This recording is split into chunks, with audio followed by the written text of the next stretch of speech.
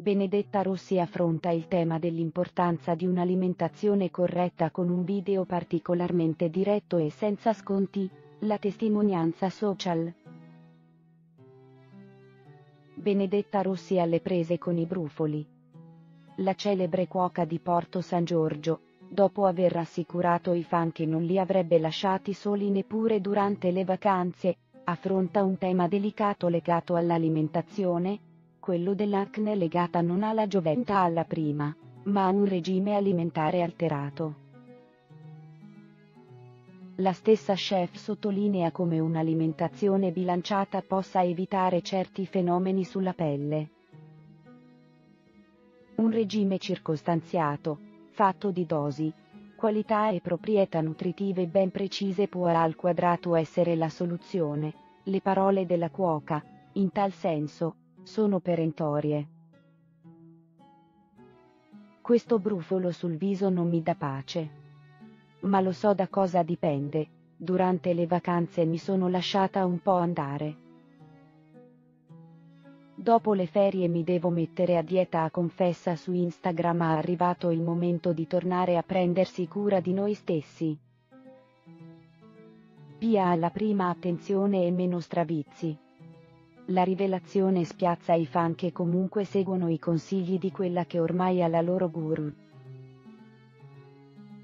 Leggi anche a Benedetta Rossi, le conseguenze di un'alimentazione troppo pesante. Il video parla chiaro, rivelazioni senza remore che possono aiutare i follower ad avere maggiore cura, specialmente in autunno e inverno, del proprio regime alimentare. Una cucina sana e ponderata può al quadrato aiutare sotto molteplici aspetti, anche quello relativo alla cura e alle risposte del proprio corpo, a tutto collegato. Una spesa e un'alimentazione consapevole alla certezza di un organismo pia alla prima sano. Per vedere la testimonianza di Benedetta Rossi, a questo significa rendere informati i propri follower con semplicità e credibilità.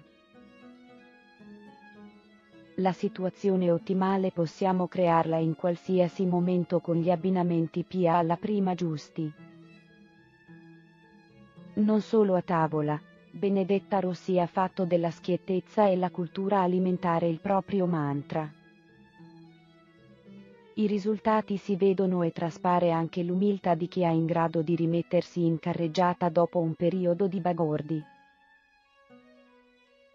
L'importante, dopo aver staccato la spina per un po', a ritrovare il ritmo abituale.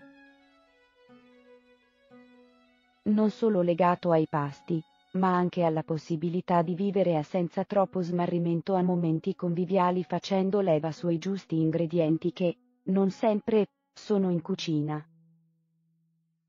Tags